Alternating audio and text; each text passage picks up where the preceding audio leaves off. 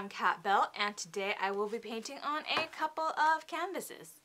I have had this idea for a while now, and I have used the technique for a different character, but I decided since it's Valentine's Day I would go with more of a pair of paintings. And so I have Jesse and James from Pokemon, and the technique basically works backwards, where the background is going to be the last thing I paint.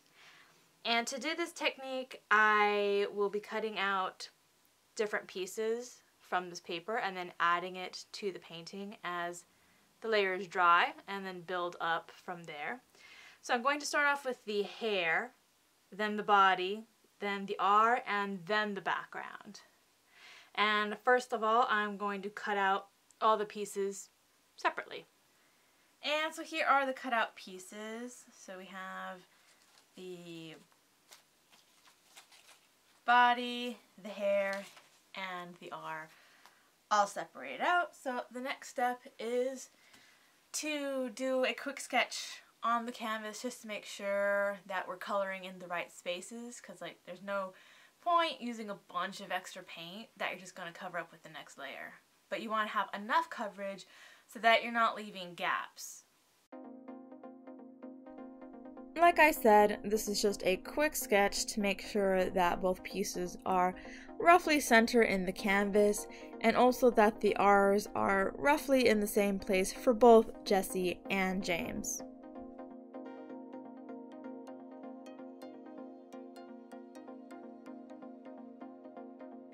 And I am tracing out each separate piece, so the R, the hair, and then the body, just to make sure that when I do start the painting, I am coloring in the correct areas so that I waste minimal paint, but still get proper coverage, like I said.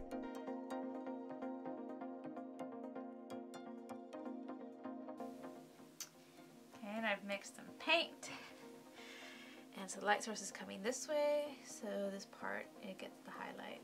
As for the color, I went with as close a match as I could get to the character's color. Jesse's was a little harder since it's kind of this bright fuchsia, but I mixed red, pink, and purple to get this color. And then I added a bit of black to each to get the more shadowy bits, and I just filled in the rest of the hair, leaving just a sliver of bright color at the edge for the light source. Okay, so then we can just place these, now that this is dry. And I'm just using some double-sided tape.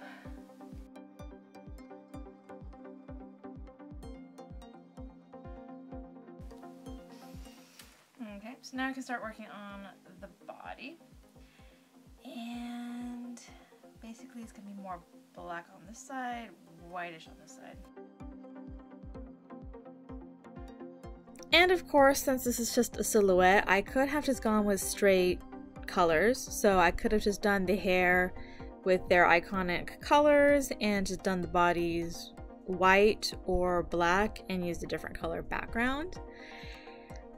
But I just decided to be a little extra with this one and kind of emulate the backlit look, because I just thought that was really cool looking and I wanted to try that. Also, I really like using gradients. I also did that for the other character I did, and that was Sailor Venus.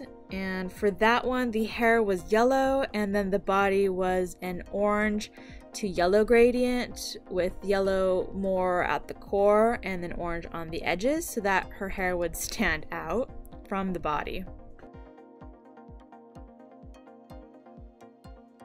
And I did test a couple times putting the paper over it just to see like where it needs more color, and also especially for Jessie, has one arm in front of her a little bit more, and so that would be getting less direct light, so having that a little bit darker than the rest just to give more dimension and more a sense of kind of action.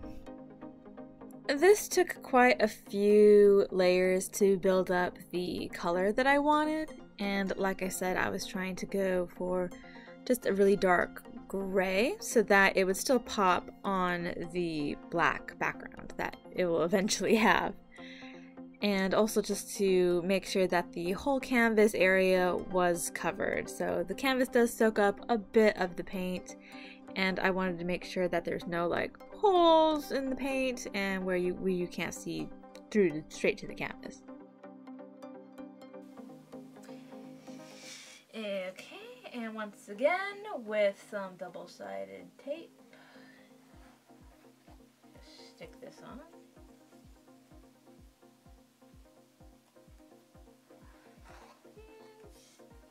Stick you on.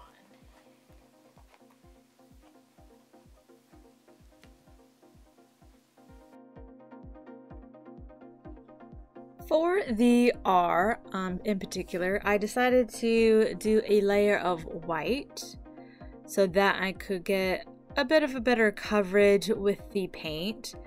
I had realized when I was doing the body that, like I said, it was soaking up a lot of the paint.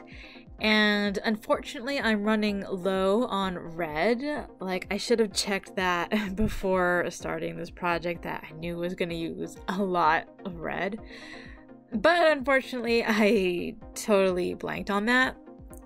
And so I decided to go with a layer of white first so that the red would just sit on top of that layer of paint and it wouldn't need as many coats. Additionally, I do have a bit of red metallic paint that I decided to go ahead and put over the R as well, just to give it a little bit more pizzazz.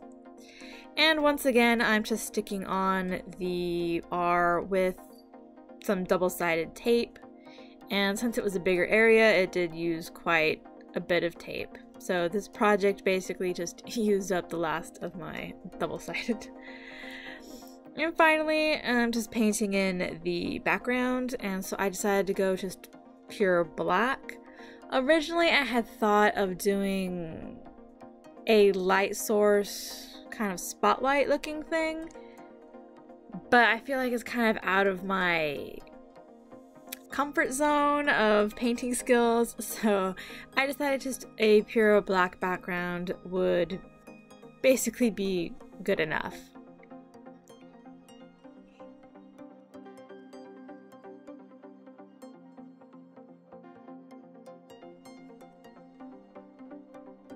Additionally, I do like to paint the sides of my canvases most of the time, just because it gives it a cleaner edge. So the back might be a little bit messy, but that's the part that's going to be towards the wall, so you shouldn't see that anyway.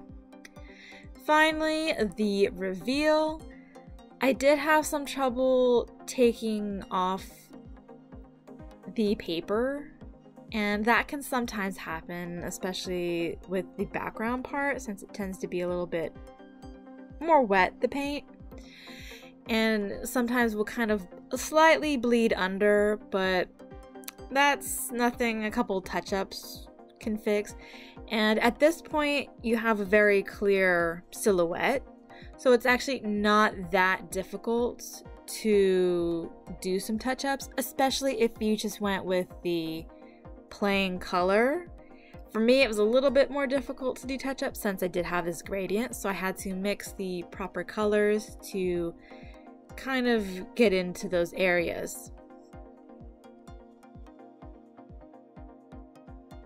So here they are after touch-ups, and the final step for this project is I'm just going to add more highlights.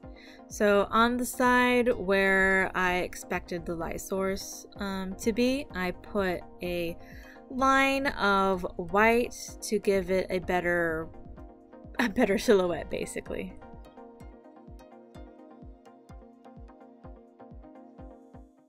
So here they are all finished, and I've dedicated this one to my sister and this one to myself. And I really like how they came out. They need a little bit more touch-ups than I did the last time I tried this technique, but it was a really good kind of way to get the silhouette I wanted without having to be able to draw these characters myself.